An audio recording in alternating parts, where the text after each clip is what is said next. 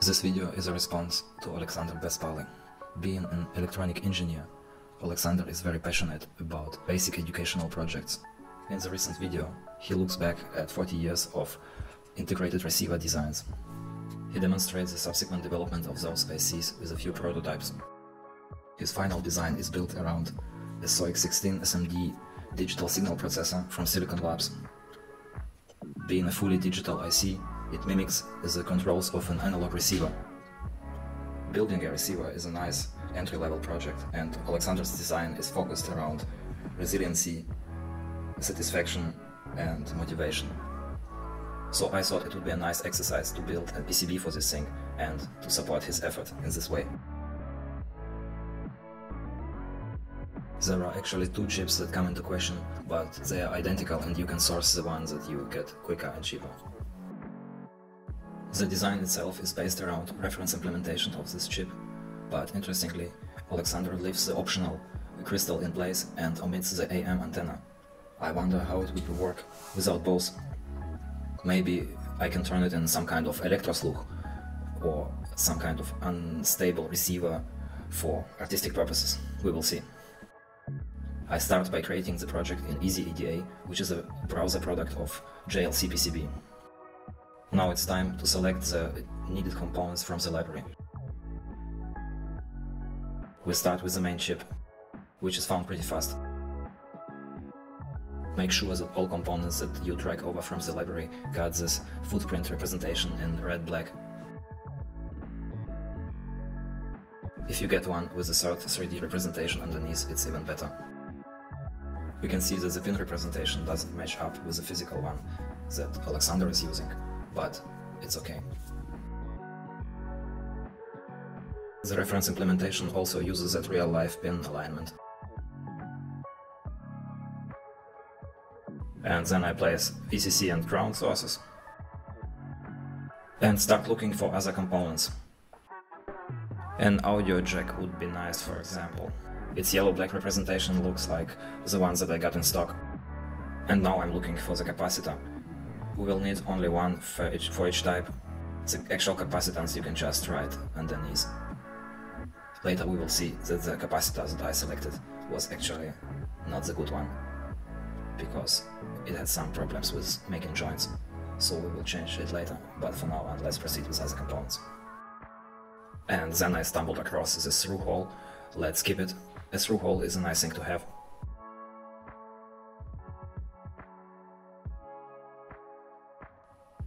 And here's our crystal.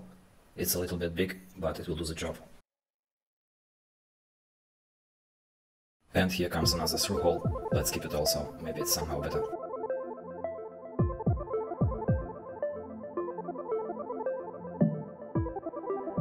Sometimes, if you don't know the right name for the components, it's useful to look up in the user contributions, because the users are calling them models in a simple language.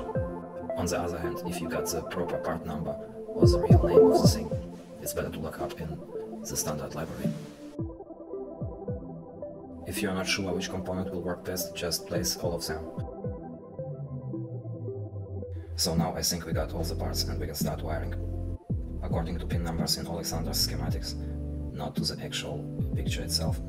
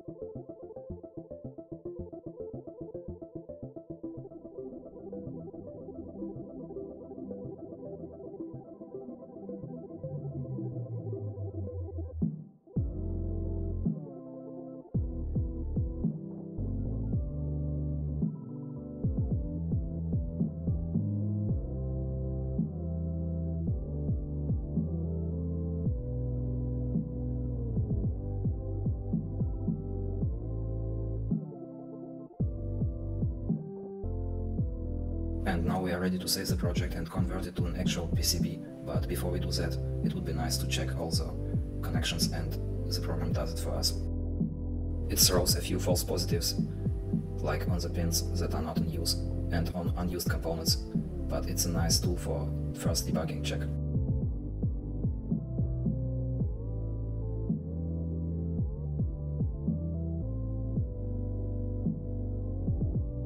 So until now everything looks fine, but then I remember that I wanted to add a voltage regulator, and I just copied it from another project, which is a motion capture node. You can look it up in another video on my channel.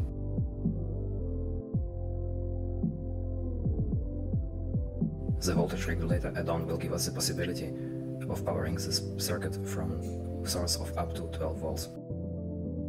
And those things are called net ports. They are basically like a teleport, so you don't have to draw a wire across all the schematics.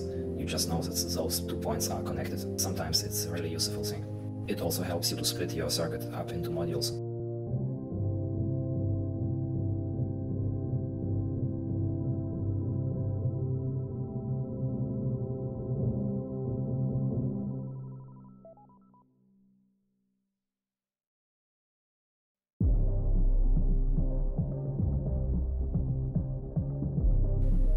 Now it looks better. Let's save it and proceed to converting it to PCB.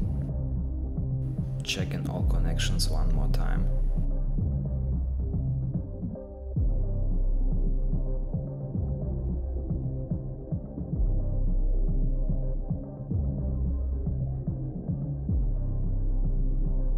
So now it looks good and we can omit the test, just generate the thing.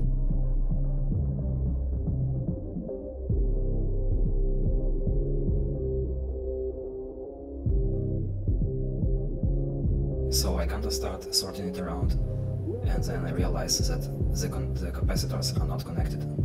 This is probably an issue with the library model, so I just switch the component with the ones that I have in my voltage stabilizer circuit.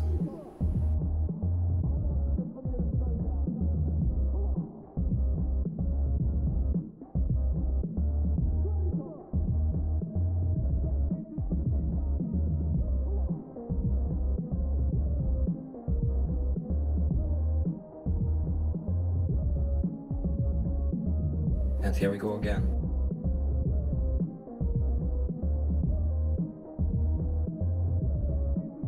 This through-hole found its usage as an antenna pin, and double pin header from the voltage regulator is also used as a power connector.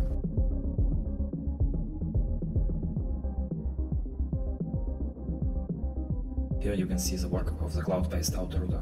It doesn't work every time, but when it does a pretty nice job.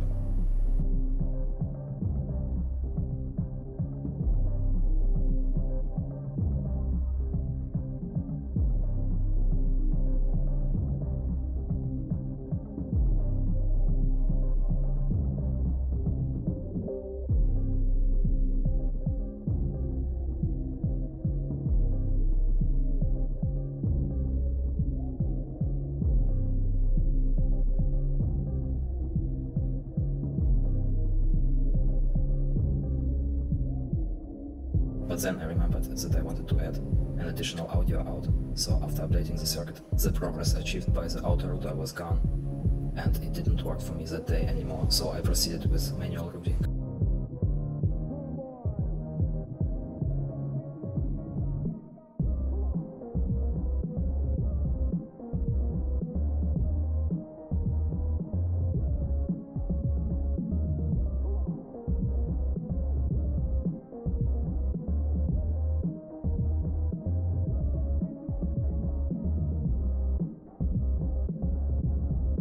The red color represents the top copper layer, the bottom one is represented by the blue color, yellow and green layers represent the top and bottom cell prints accordingly.